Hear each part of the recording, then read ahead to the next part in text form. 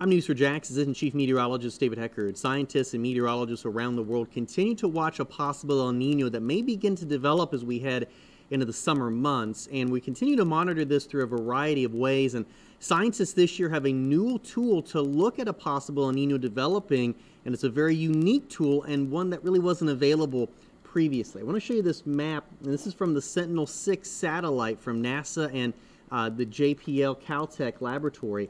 And this doesn't look like much here, but it's a very, very important thing. One, you'll notice this area of red that's developing right here across parts of the equator. Kind of get your bearings. Here's the United States. Right here's the coast of Peru. And that's where we normally talk about a developing El Nino, is very warm waters off the coast of Peru. What we're watching, though, is not what we call sea surface temperatures or water temperatures. Normally, this is the chart that we show you. It looks very similar. I want you to notice down here at the very bottom, this legend.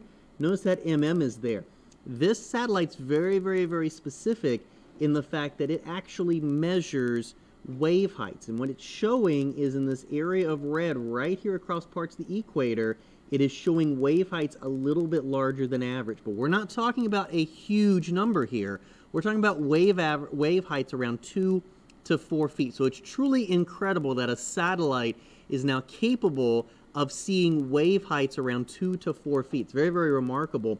And you can see those wave heights are actually a little bit higher out here towards the coastline of Peru.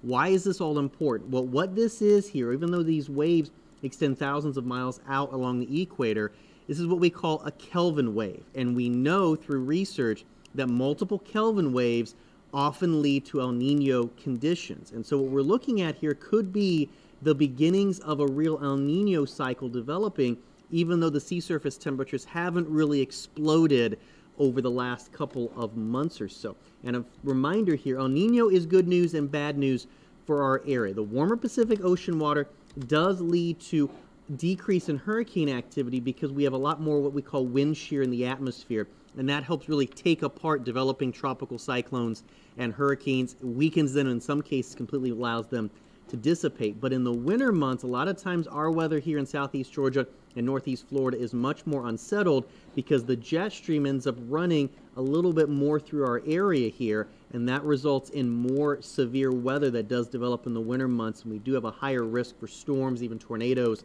during the wintertime in an El Nino cycle. So this new Sentinel 6 satellite could be very, very important in kind of seeing the beginnings of El Nino that could be almost imminent now to develop as we head into the summer season. It's going to have big impacts on weather around the globe, including here in southeast Florida, or southeast Georgia and northeast Florida. I'm Assistant Chief Meteorologist David Heckard for Channel 4, the local station.